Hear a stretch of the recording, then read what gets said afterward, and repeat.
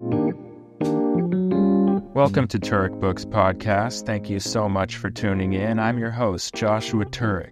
We're never going to read all the books we want, but when someone tells us about a book, that's its own valid form of experiencing it. Our guests come in to talk about the books that left lasting marks on them as readers, and that becomes a springboard to who they are, who I am, and maybe who all of us are. So sit back, relax, and enjoy it. And who knows, maybe you'll end up grabbing a book or two. Maybe you've read some of them, and it's nice to hear someone else talk about them. We want this to be like a book club, but without the guilt. Hi, everyone. Thank you for tuning in to another episode of Turek Books. Thank you so much for joining us. I'm really happy to have our guest today. She's an actor, a filmmaker, and just released a zine called Watery Roses. Bridey. Hey, thanks for having me. Yeah, thanks for being here. It's nice to meet you, too. Thanks. We don't know each other. I know you from the internet. I'm a fan of yours. You just released a zine. I got it, and I really loved it. So I was really happy that you were able to come on and talk to us about your book life. Thank you. Yeah, it's cool to continue this analog tradition from zine to books. Not talking movies, not talking other pods, just talking the real written word. That's right. How are you as a reader? Have you been reading a lot lately? I've been reading, I don't know, sometimes I feel like, does self-helpy stuff count? Yes. But I have been reading there's two books I'm reading simultaneously right now. And one is The 5 Personality Patterns, Your Guide to Understanding Yourself and Others and Developing Emotional Maturity by Stephen Kessler. And this was a book that was recommended to me by a former therapist who's now my friend. Okay. And it's really fascinating. It's basically about 5 different personalities that you can develop as a coping mechanism for something that you went through. And sometimes it's even in utero stuff, or childhood, early childhood. It's always childhood or earlier. There's 5 patterns: leaving pattern, merging, enduring, achieving, and defending. And so you can kind of very easily see which one you are sort of immediately. Really? Yeah. And there's certain body types too that relate to each pattern. But I'm definitely leaving, which is just truly just going up in your head and creating a whole universe. And they say they give you famous people who are that pattern too. Robin Williams is a leaving pattern apparently. And Elon Musk, which, whamp whamp. But you win some, you lose some. Yeah, but the leaving pattern is, they talk about it as the earliest wound that you can have. And it's also very relative, because it's not necessarily any big trauma was happening. It could just be in utero, you were no, I do not want to get birthed out of here. I want to stay here. Or in utero, you were this womb sucks. and so you develop basically a feeling your whole life of, should I stay or should I go? And that often makes for brilliant minds, because they kind of create their own world. But As a leaver. Yeah. And just also everyone has a different level of sensitivity. Some kids are just naturally more fearful or more anxious, and then other kids are rearing to go. And I feel the leaving pattern is more for those anxious types. But it's also weird because it kind of alludes to more ADD kids, where a lot of male children were all spastically ADD, right? Talking and all the not paying attention, whereas girls looked like they were paying attention. It's not always gendered, but sometimes looked like they were paying attention, but they were just in dreamland, you know? And that's sort of the leaving pattern too. Got it. Yeah. It's also kind of pertaining to it doesn't have to be this huge trauma, or it doesn't have to even necessarily mean that, something occurred that you can like map to, which is kind of fascinating to me. I know. I saw a friend with a kid, and it was I can't remember what happened. It was some seemingly insignificant thing, and I was like, well, all right, be ready in 20 years for that to come back up. Yeah, because you can kind of tap into those feelings as a kid, like when you're at the department store with your mom and you go hide in the clothing, and then your mom doesn't come for you. You know, maybe this is just coming up for me now in our therapy session. But yeah, like that little feeling of like, wait, I've been hiding in this clothing rack a little too long now, and I'm frightened. Oh, there she is. You know, but that moment right before is like, is that kind of the moment? Yes, kind of stuff? Like, totally. Yeah, I actually, I don't even know if I was talking to my mom about this, but I had such bad insomnia when I was a kid. And it didn't start out that way. But from like age 6 to like kind of teenage years, I was very much like a night owl. And she was telling me that there was one time when I was a kid where we were at my aunt's house, and my aunt laid down with me in the middle of the night instead of my mom. Like, my mom wanted to sleep on a different bed or something, and I woke up and saw my aunt and not my mom, and I just got so freaked out.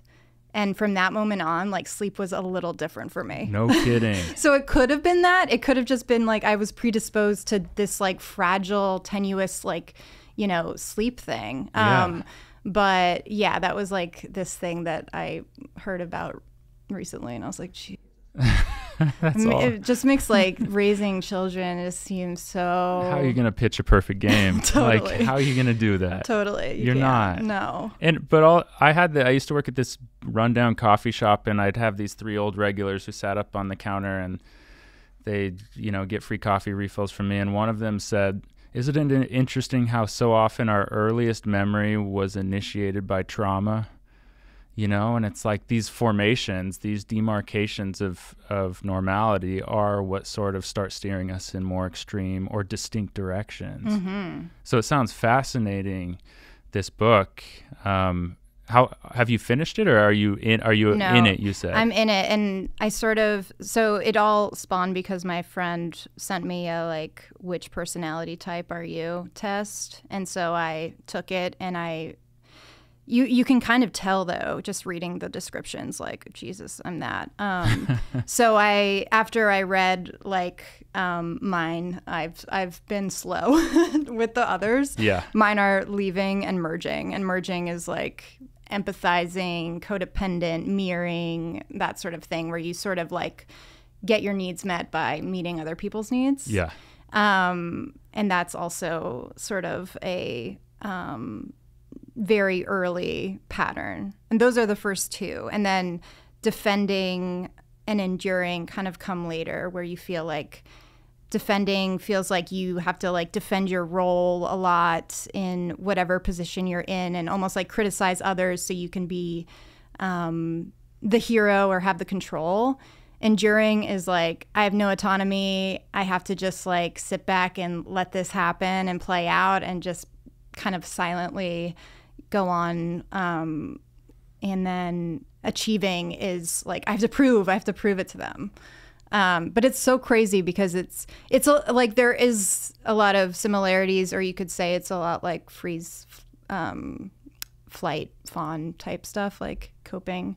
But the parts that are like very interesting to me are just like, oh, this would happen in early childhood. This might happen later. You might feel like you have to achieve later. Just the way it impacts like different periods of your life is very fascinating. Oh, that is. So yeah, you can, there's mobility within these personality patterns too. Yeah. Well, it's interesting that you read your pattern of leaving and then you left the book. It's true. It's true. It's true. I'm out. Yeah, I was like, got the info. You're definitely a leaver. I mean, exactly. No, even as you were describing them so well, by the way, I was like flashing through family members and friends, and I think probably a lot of us are as we're listening to that. Yeah. And it's, compelling. Hearing you say all of those things, it's like, oh, I think I'm a lever too, actually. Yeah. Why would you? Just the idea of like, retreating to your mind. Yeah. And sort of finding fertile territory in there. Yeah. More so than in reality, and then being drawn to the phone. And I'm in on the self-help book until it wants me to do a workbook and start writing stuff down. Then I'm like, nah, I'm not doing homework. I bought you. Right. I bought you. Is it because do you journal? Yeah, I try to journal. Yeah. I try to like free write in my best of disciplined days. Yeah. I find when there is a worksheet in front of me or something like that, it does become like my writing shifts a little bit, where I'm like, okay, how do I sound? How do I need to sound for this person who is never going to read this and does not exist? Right. But it does kind of become a little inauthentic when there's a workbook involved. I also I journal a lot and then I don't save them. You don't? No. What do you do with them? I often throw them out. No kidding. Yeah, I enjoy throwing them out, actually. Like, I feel like I want them to be that disposable. I don't want people, my future grandchildren that aren't here yet, to, read how tired I was a million times and just be like, what is this woman complaining about? Yeah, I don't know. I find like a freedom to being like, this is like something that I'm using. And then as soon as I write things down, it helps me just to like throw it away, because I don't need to savor the language of my journaling. Like, that's not the place for it. That's so honest. Like a pair of underpants or something. Like, you got to throw them out at a certain point. Yeah. When you get multiple holes, not the first hole. Exactly. They're still good at that point.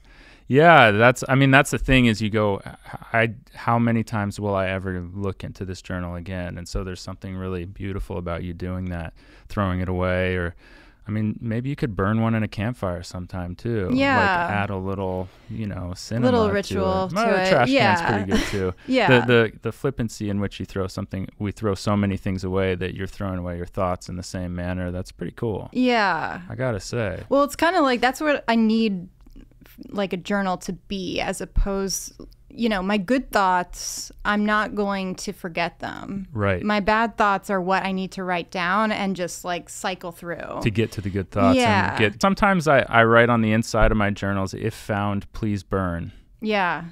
Because I don't want anyone, like I left one on the roof of my car back when I had a car, and I drove off and some guy found it, and he called me, which was cool. I guess I had my phone number in it.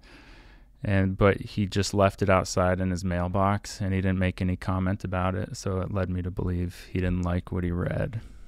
Yeah.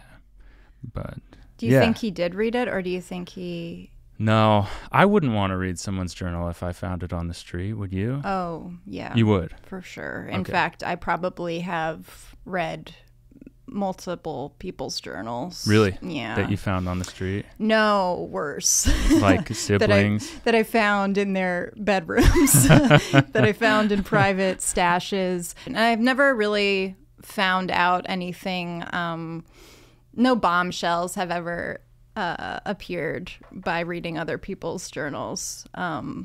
So that's maybe an indication that I shouldn't do it. Shouldn't do it. No, to be a fly on the wall, I think, is a pretty human urge. I cut open one of my sister's journals. It had the little key and lock when I was a kid, and I think I cut it one boring Sunday. Yeah.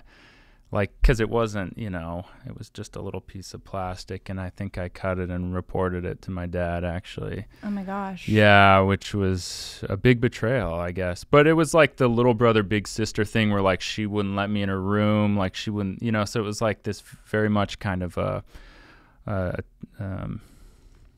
wasn't right. It was a formative experience, probably. Did it feel like you found out something about I feel like I had to dig for something because of my act, right? Like, I needed to find some evidence that what I did was justified. Right. And she might have said she had a crush on a boy or something like that. And I also had a friend tell me, like, just writing in your journal about your day in 50 years is going to be fascinating to someone, because they aren't going to be living the same day. That's true. Interacting with the same technologies in the same ways.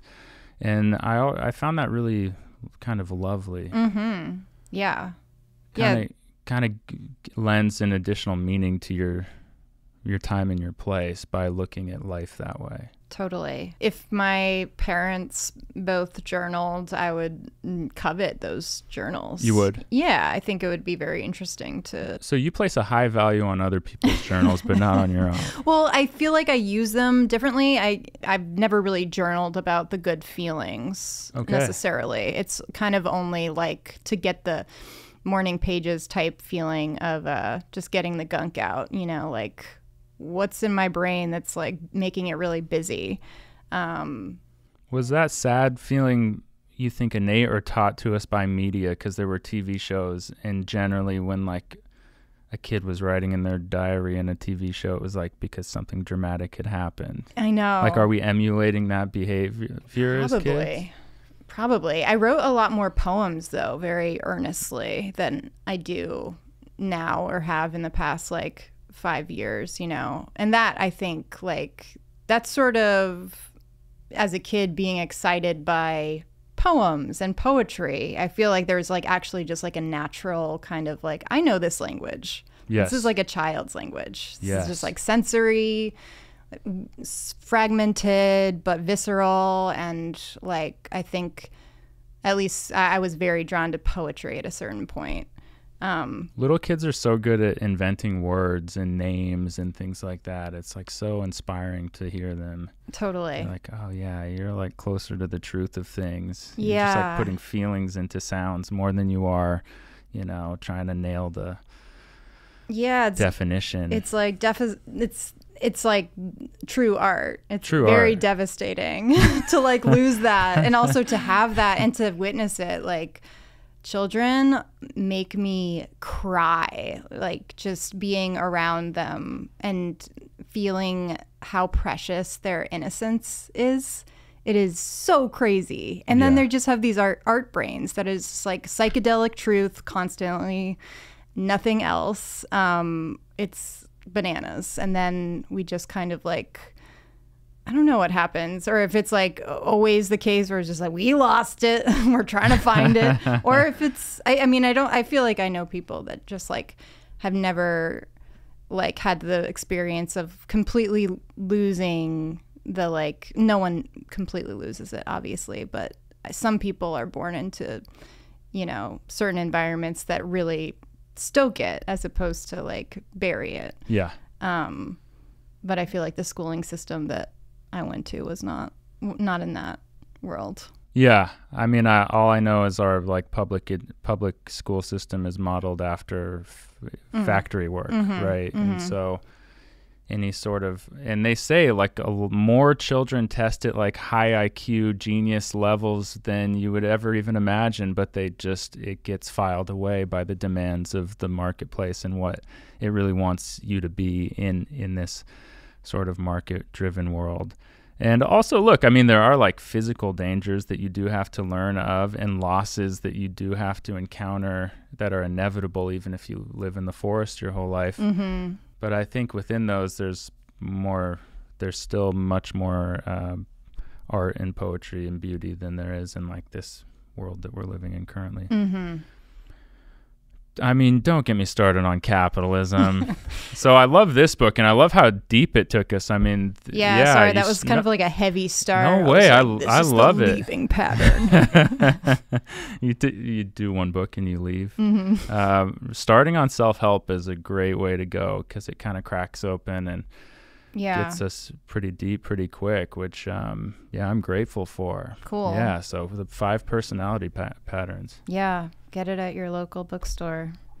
Okay, this is Voices in the Ocean by Susan Casey, who's this like ocean expert woman. She's written a bunch about sharks and waves. She's like an amazing swimmer. She has a new book about like the deep sea. She went into like some sort of submersible and wrote about the depths of the ocean that haven't been explored yet. But she is such an amazing writer, like super intimate and descriptive in a very,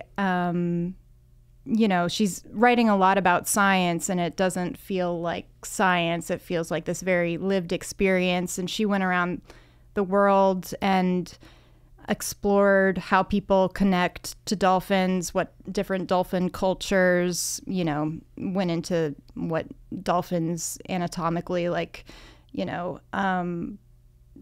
how they live, how they exist. But she really got me into a dolphin phase that was pretty big, that isn't over, okay. but started in like 2019, after reading this book. She went on this dolphin retreat, which she talks about in the book, with this woman named Joan Ocean, who lives in Kona and on the Big Island. And she does these week-long retreats. She did. It's now illegal to swim with dolphins off the Big Island because, really? Yeah, because the spinner dolphins are nocturnal, and so much dolphin tourism popped up after and around the pandemic, because people were like, I gotta get in the water. So they were like, your tourism is kind of interfering with their sleep cycle. Like it's over. And she would have a very different interpretation of that. She'd be like, they know that it wakes people up to swim with the dolphins, and they're like banning it because of... interesting. Yeah. Conspiratorial thing. Yes. I went to the Big Island alone after my dad died in like 2015 and found my way down to Kealakekua Bay, which is like where that Captain Cook yes. got murdered. So beautiful. And these tourists came in on their boat, and they started scuba diving, and they saw the dolphins, and these just kind of like everyday kind of people were electrified. The smiles on their faces were childlike. It was so cool to see. Yeah. Even in my most cynical mood, I was like, wow, those dolphins just did that to those people. Yeah. Yeah. It's really, they're amazing. So Susan Casey wrote about doing this seminar and how it was like half woo, like Joan Ocean, who leads the seminar in Hawaii. She like hosts them at her ranch and does these meditations at night to aliens. And there's all this alien dolphin kind of connection thing happening. That's sort of her vibe. Okay. And I read this book, and I had this dolphin project that I'd been working on, this script. And I was like, I need to do this retreat, this seminar in Hawaii. And it was like, I got a job around the time that I thought I was going to do it, and I couldn't do it, and I was so upset. And then another seminar popped up the week before the shutdown, the lockdown in the pandemic, and I did it. And it was incredible. It was like such an amazing, really heart-opening experience, and it was with all these people from around the world who... a lot of Scandinavian women in their like 60s who just were magical and had all these like magical experiences. There was a lot of people who saw a lot of portals in the ocean and had been to Shambhala and were, working as like past life regression therapists, or and then other people who were closer to my age who were just from one woman was from Brazil and had just been traveling constantly all year. But it was just all these people with completely amazing, weird, colorful backgrounds, and then dolphins, and this woman, Joan Ocean, leading us. And it just felt like this very specific experience that I'd never get again. So I jumped on it, and I just remember like jumping off the boat into the water for the first time and being like surrounded by really playful dolphins. Like they were wide awake. They weren't like trying to sleep. And I just felt completely like, whoa, life is beautiful. Yeah. Beautiful as fuck. Just surging with kind of full life, full battery. It was so exhilarating. And they play with leaves. Like you can literally play like fetch with leaves underwater, where they put it on their fin and drop it over to you, and they want you to trail it to a different, and they follow you. And Joan Ocean had like 2 books in the 1970s that is all her like channeling the wisdom that dolphins had imparted to her. And she had done a lot of like Make-A-Wish things where, you know, she brought people to the dolphins and swam with dolphins, with people with terminal illnesses and stuff like that. And so she was just this kind of like really psychedelic, strange expert. And like you could tell that the dolphins like knew her. The whole pod would just be like, this is Joan Ocean's group. Like, okay, we're gonna have fun. Wow. It was very wild. And yeah, it all sprang from reading this book. And Susan Casey did it, and she was like, it was a little woo. It was a little too like strange a lot of the time. Like Joan Ocean talks about living with Sasquatch people in Oklahoma and stuff like that. And so it was so funny because like during the day we were just swimming with dolphins for like 4 hours. And then at night we would kind of listen to her view of everything. It was fascinating. It sounds like it. It sounds like she's just open to all the alternatives to the way the world is. Yeah. And can be. It might possibly be. Yeah. I mean, it's just cool. I feel like I met a lot of people who went to the Big Island because the dolphins called them there. Yeah. And they weren't even part of the dolphin group. It was just like people at the smoothie shop, you know, like people just feel this like, and I've never had a real strong pull towards dolphins before. I was really into whales as a child and learning about them, and you know, and grew up going to Maine, where my parents live now. But the ocean always felt like, you know, the place, as you know. It's just like the most nourishing, you know, thing that we have on this planet, to be in the water.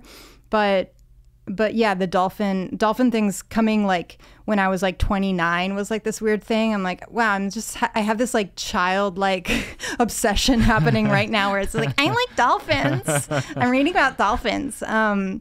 But it was very heartwarming. Like I remember kind of going there being like, I'm working on a film project. Like I was like the LA representative, and being like, yeah, just it's for work that I'm here. And then at the end of it, I was like, you guys are all so nice. Like it was just like, felt like I just had met these really lovely souls. And it is interesting thinking, you know, now it's banned. Like you can't do what we were doing. Granted, we were probably farther offshore than the band. The band's like probably like 2 miles of the Big Island, but because people still swim with like dolphins and pilot whales and stuff. But it really got me into swimming with marine life. Yeah. Yeah. And so you got back right before the pandemic ended. Before, yeah. Yeah, and so, I mean, how fascinating. That island does speak to you. It like very evidently. And the fact that it then manifested in the dolphins speaking to people, and you said the woman had such a familiarity and ease, and the dolphins felt that with her. Pretty special, and pretty special that a book sort of initiated all of this with you. Yeah. Pretty wild that from the pages to like out in the ocean thousands of miles away with these creatures that are like so endlessly fascinating. That's pretty cool. Yeah. It felt like I think it definitely brought Joan Ocean a lot of business, her mentioning her in this book, because she has such a more esoteric aesthetic, and her like website is even like really crazy. So you go on it and you're just like, okay, this is, what kind of cult is this? But then just like reading about it, you're like, I'm in. We get to like swim with dolphins for 4 days. Do you remember any of the connection between the aliens and dolphins, like the theory or thoughts behind that? Well, there's a couple different like facets, because I was really interested in, and I was writing about John Lilly. Do you know him? No, he created he invented the sensory deprivation tank, and he also was in charge of this dolphin experiment on St. Martin that was in the 60s, and NASA funded it, and Carl Sagan was behind it too. And it basically went wrong. They had these dolphins come in, and they were going to, just basically find out how smart they were and figure out a way to talk to the dolphins as a means of one day being able to talk to aliens. Okay. And it was like this weird, kind of, space race, kind of a part of that. Like, okay, if we got aliens in front of us, how would we speak to them? We should figure it out. And that was the intention of the experiment. And I guess, John Lilly had made such a persuasive speech to NASA that everyone was like, yes, and called themselves the Order of the Dolphins. And we're like, we're doing it. So he set up this lab, and it was not really working, and he started taking drugs in the sensory deprivation tank and got really sucked into that. And so this assistant took over and was like, I need to live with this dolphin one-on-one and treat it like a human. His name was Peter. And they got really close. Some would say there was almost a romantic, and she said that there was a romantic connection between her and the dolphin. And her name was Margaret. And I think she jerked off the dolphin. Okay. And it was a big, the media got a hold of it. It was like a Hustler Hustler piece. Everyone was just like, oh my God, what's going on there? But the dolphin was like, this is my mate. We live in this house alone together. The dolphin super bonded with her. And then the experiment ended, and the dolphin killed itself. Oh my God. Yeah. It held its breath underwater. Oh my God. Yeah. So it did not end well for Peter, and it completely changed John Lilly's sort of way of working with animals, where he was just like, oh, I'm such an idiot. These are beings. Yeah. And they're way smarter than I thought, and they're way more human than I thought. And so he was sort of doing these animal experiments, which he didn't know were, causing so much pain. And then he, took a lot of drugs in the sensory deprivation tank and became this sort of Esalen speaker who would, talk about really far out things. One of them being that the aliens who call themselves the Nine were channeling through dolphins. And so Joan Ocean, it was definitely a phase of my... In comes Joan Ocean. Joan Ocean could talk to the Nine. That was her whole thing. Okay. And so John Lilly was like, you can talk to the Nine? I want to talk to you. And that was the connection that I was making. That's partly why I was there, because I was like, I knew this lady had worked with him, and I want to know more about him. Curious to witness her and absorb her character a little bit. Yes. Yeah.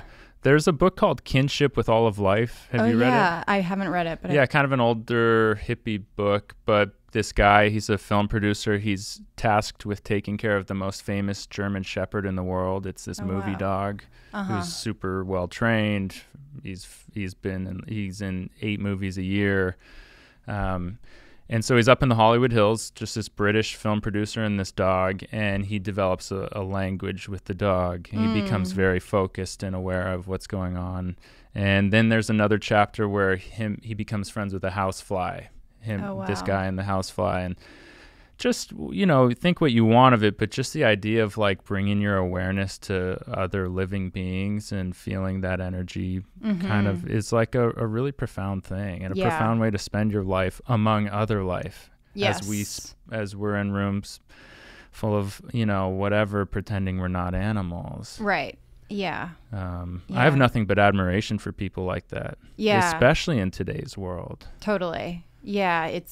It's fun to be around those people, especially on an island like Hawaii is just if you stay there longer than 5 days, you start to really feel whoa, I'm surrounded by water. I really can feel this different nervous system thing happening where I'm like, I am chill.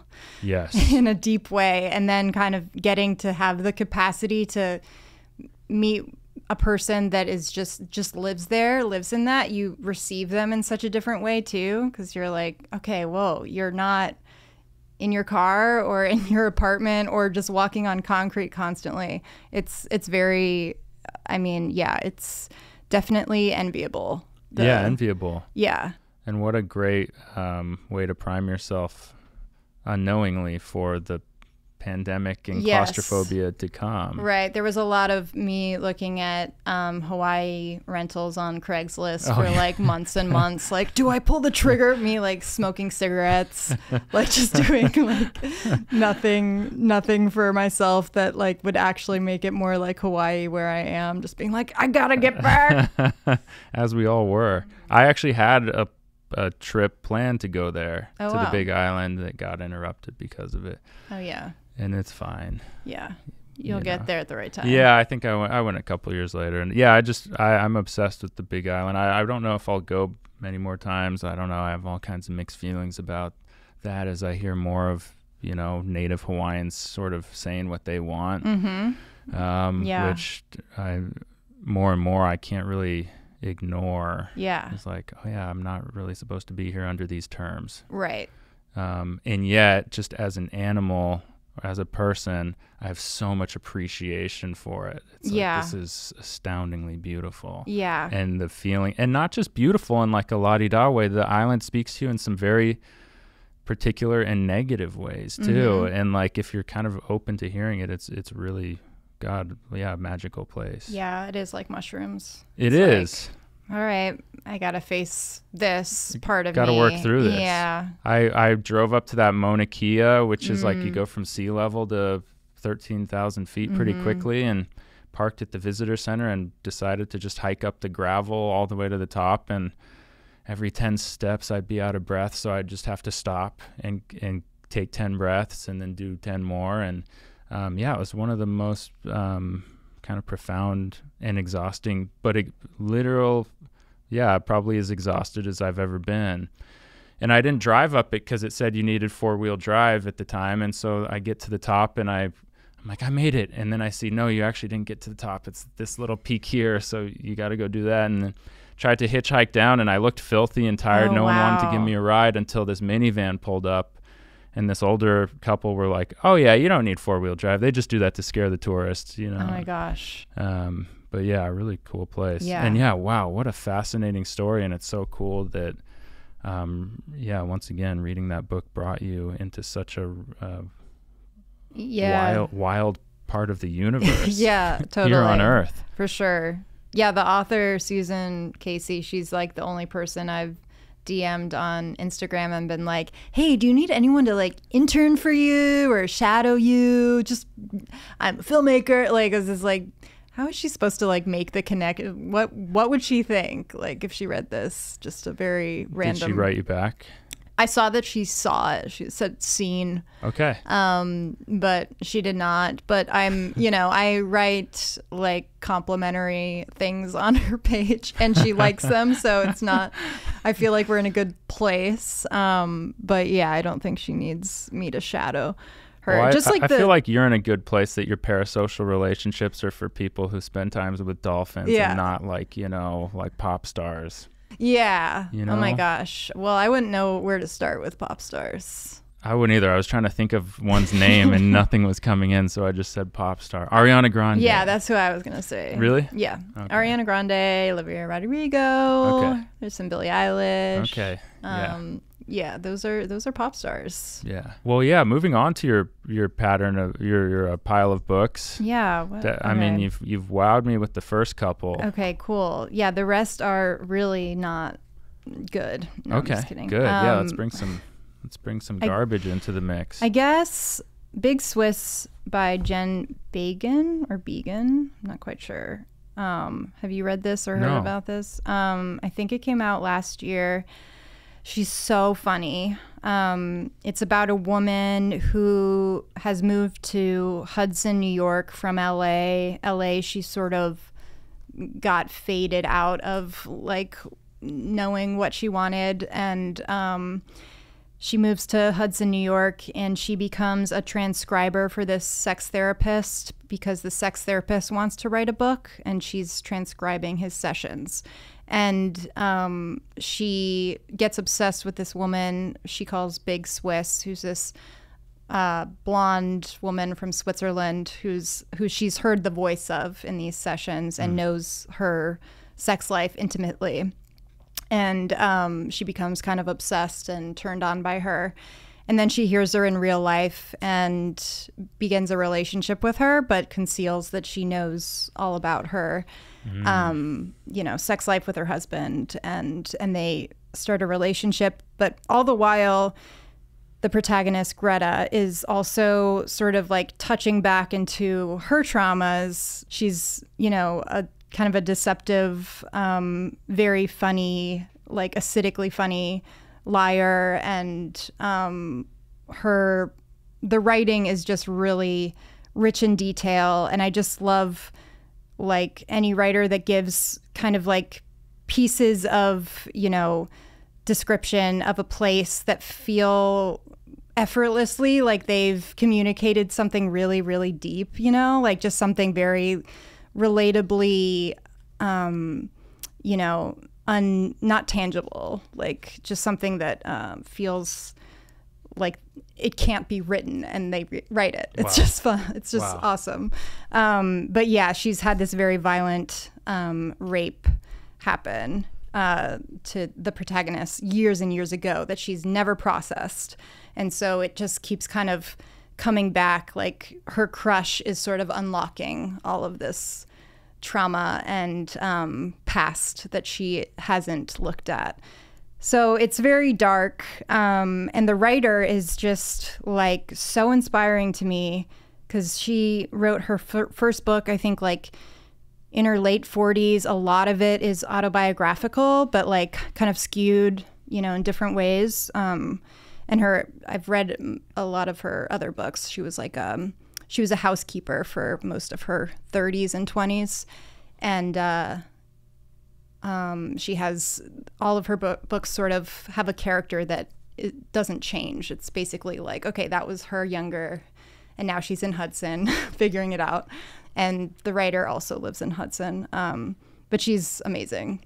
Yeah, so there's a cool continuity between books. Yeah. And it almost sounds like it's like a therapy mystery, like an emotional mystery. Yeah. Which is so intriguing, just the layers that every person has. Yes. With their experiences and contained to just their experiences in these interactions and relationships. Yeah. I mean, I understand most stories are that, but like, yeah, this seems really boiled down. Yes. Yeah. It's like a lot about how who she's, Big Swiss, who she's sort of pedestalized and is obsessed with, like, has also had these terrible things happen to her, but her mechanism has been, not to talk about it and to, just like kind of be in control. She's probably, not to go back to the 5 personality patterns, but she's probably an achiever. An achiever. I know that Jen Beacon is big into like character Enneagram type stuff, or like Gestalt stuff. But yeah, so she's attracted to this woman that has like gotten into control mode with her life, and her way of dealing with her past has been like chaos reigns. Like, who knows? I don't care. Yeah. I'll be a waiter for 15 years. I don't know what else to do. Yeah.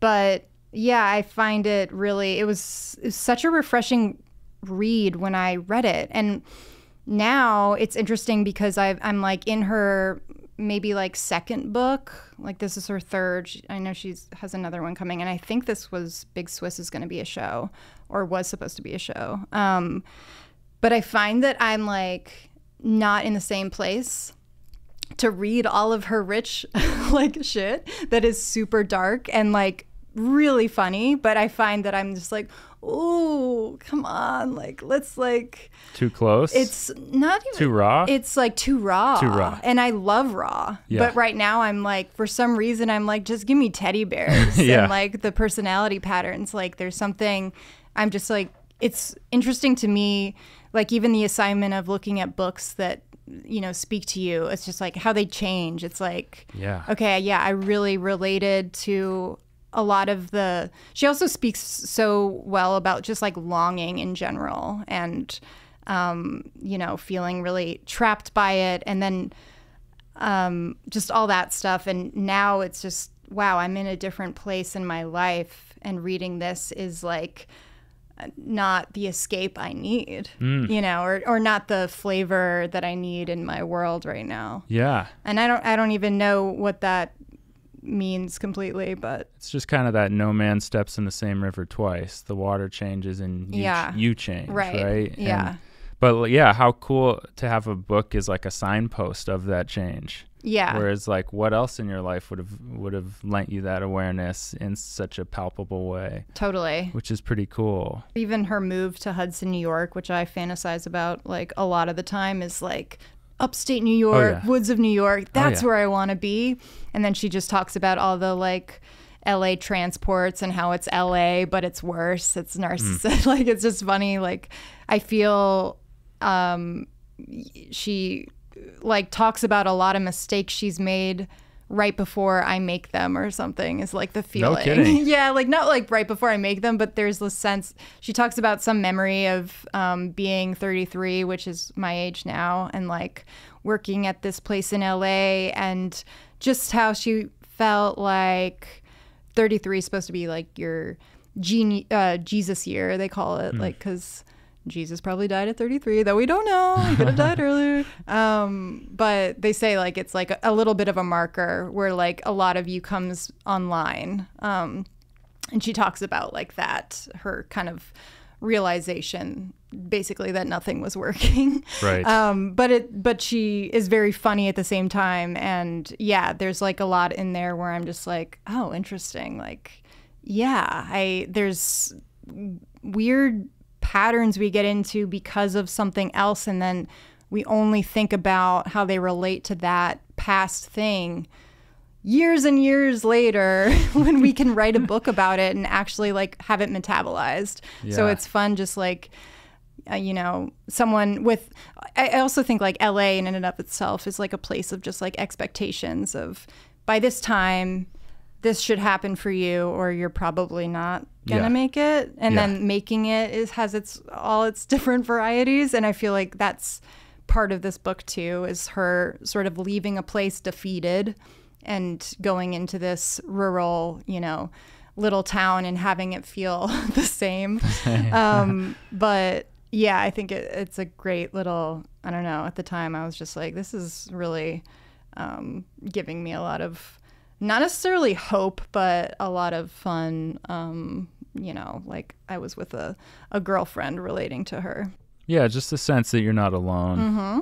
And so, I guess that brings us down to one more book from you. Yeah, if we have this has been a great pile. Okay, cool. Versatile and yet related. This is like very, this book has nothing really esoteric about it, I think. Well, she's very grounded and earthy and dope. Cookie Mueller.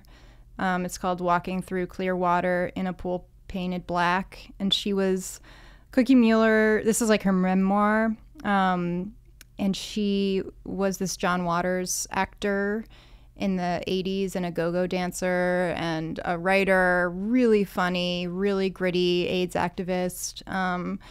And she just has all these very, again, like plainly spoken, like highly traumatizing, like lawless stories that she just rattles off and talks about in like a very just fun way. Love it. She's very, we hung out at my friend's barn and then they weren't home and we fell asleep but the candles were going and we burned the barn down and now we're in Milwaukee. Like, just her existence was super chaotic and beautiful. She was really close to Nan Goldin, the photographer in the 80s, and she has a documentary called Beauty and the Bloodshed. Nan Goldin does, but Cookie Mueller is a big part of that doc if you want to learn more about her. And she wore this like crazy eyeshadow, like super heavy eyeshadow. She just looked like filthy and hot at the same time in this like amazing way. And John Waters loved her. She's very hilarious. Sounds right up my alley. Yeah. New York or L.A. or Baltimore, all of it? New York. John Waters. New York, New Jersey. She has like a story about she was like a stripper, and this guy, I think in Jersey, handed her a bag that had just a human like a finger in it. She just like has like a bunch of stories like that where it's like she's suddenly involved in some violent chaos that she has no clue how she got into. Some people just live these like extraordinary lives with Yeah. like such big details and undergo such crazy things, or they're great storytellers, and if they're both, that's like what this sounds like. Yeah, it's like this also just super modern, like a woman not like bisexual with men, with women. She died of AIDS, I think, when she was like 40. Just really living on the edge, and only basically in these John Waters movies, and then like reading her poetry and her writing in the East Village while she's stripping for money, like just really super cool. Like cool. Just like very much like an icon of like, okay, if I was Cookie Mueller, what would I think about this? Oh, I wouldn't fucking think about it. Like she just like did not care about so much, garbage. And you can tell in her writing because like she's getting into these like insanely scary situations where it's just like my friend's getting sexually assaulted behind me and I'm like trying to like get away from this guy, and it's like, yes, the like everything coming online that like our generation has where we're like, that was terrifying, and now I have to process that. I don't know if Cookie Mueller had like any degree of processing her, what she was going through, which makes her writing like way funny. Yeah. Because she's not spending years processing. No, she's continuing to live. Yes. And bounce from one trauma to another, not calling it trauma. She's just calling it life. And finding her treasures in it. Which is beautiful. It is beautiful. It's very... Yeah, you get the sense that some people, they figure out more of life. Some people who have tragic ends, that some of them just, and maybe it's a rationalization, but you get the sense with a lot of people like, wow, they really figured things out just faster than everyone else. Yeah. So this was a memoir she wrote prior. It's not a diary. It's like a sit-down memoir. Yeah. Wow, yeah. Pretty cool. I'm going to skip the book I brought for this episode. I'm just going to talk about your zine real quick. I think I've touched on it earlier. I really enjoy it. Warty Roses by Bridey Elliott. You should check it out. It's the first, from what I understand. It's the first. Volume 2 will be chill and coming out in like a month. Okay. Yeah, and there's some reader input. I think you charged $2 for it. I think I'm going to charge more. Yeah, I Venmo'd you $5. Yes, I know. Thank you so shipping. much. Because I couldn't get the staple machine on these puppies, so those are all stapled by hand, baby. Stapled, okay. But the second volume will be stapled by a machine. And it's interactive. Yep. You got can Leo email here. Me. Email, where do you want the Leo and Winona saga to go? And then this great story toward the end of James Woods, very specialty Tim interest. Allen, and Robert Blake. If you find yourself interested in in James Woods and Tim Allen and Robert Blake and like toxic kind of old Hollywood dinosaurs, that story is for you. Yeah, I just went to Dantana's for the very first time this year, so it really hit me, which is like this old legendary Hollywood haunt. The food's really bad and expensive, but it's like you do really get cast under its spell in a really cool way, and you see all these B-list actors there. And I saw one of the actors from Entourage there. Oh, great. It's just like up at the bar, just chatting with the other regulars. Totally. I have a theory they were like open all throughout COVID to like Entourage, basically. Like, I believe it. I do. I believe it. Well, we are doing one new segment to the show. Listeners are writing in their book recommendations. Would you hang with me while I read these two quick ones? And I don't don't know about permission to give the name, so I'll just say from Mallory. Hi, fellow book lovers. I waited until the last minute to send in this rec because it was literally this week's read for me. I was pretty sure it was the one I wanted to share with you, but had to finish it to be absolutely certain. Everyone Who Is Gone Here, The United States, Central America, and the Making of a Crisis by Jonathan Blitzer is superb. It is nonfiction that hooks you like a contemporary novel. It was released this year, and it could not be more urgently needed. It gives you an intimate look into the ways the U.S. has directly impacted the health and wealth, or lack thereof, of Central America, and how that has dominoed into what we currently hear the news referred to as the immigration crisis. Blitzer writes empathetically about the Central Americans he features to illustrate this multi-generational story. Also, it has a nice thick notes section, so you have plenty of receipts for anyone not so empathetic. I highly recommend this for anyone who wants to better understand how we arrived at this point in history with regards to the U.S. and immigration at its southern border. I grew up in SoCal and have a hearty love and a ton of empathy for friends and neighbors who struggled for a better life in this country. I hope this book might show more folks how we got to this point and how we might move forward. Loving the podcast. Keep going. M. I mean, that's a pretty amazing review and explanation. Totally, right? Yeah. I mean, there's not much more to add. It was just a pretty... Yeah, it was super solid. I feel like... Everyone Who Has Gone Here, The United States, Central America, and the Making of a Crisis by Jonathan Blitzer. Check it out if that sounds up your alley. And once again, to learn more about the humanity of the world that's happening in real time among us. And yeah, you can feel like a voyeur looking into it as a reader. But yeah, you're trying to get closer to people, and that's not always available in all the sort of lines that have been drawn in our world. I don't know. Yeah, I agree. Yeah. Okay. All right. Well, on to the second one. As long as you agree. If you disagree, we could do a crossfire show. I disagree with that. Pretty harsh of me, I'd say, at the end, to just like pull the rug out. You're like, be like, I actually don't think. Yeah, a couple flaws in your logic there, Joshua. Okay, this one, no name, just an email address. So I did ask if you wanted to leave your name, so I won't say your name. Hey there, I saw your Instagram. A Duty to Resist, When Disobedience Should Be Uncivil by Candice Delmas. It was the required text for a philosophy course I took my last semester of university, discussing whether we live in a democracy and whether it is just, and if we have a duty to obey laws in a technically unjust, non-democratic state.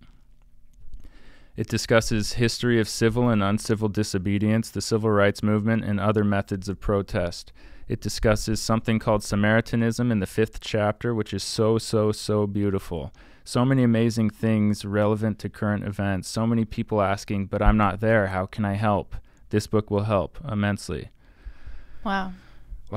Yeah. So, I mean, that's just it. It's like the contemplative stage before action, and how a book, an individual or maybe a few, put a ton of time, effort, and life experience into for us to then fast forward into and jump on that moving train. And if they're good writers, they make that entry onto the train even easier for us, or even more resonant for us. And yeah, sounds like a couple of really cool, impactful book recommendations from our listeners. So thank you.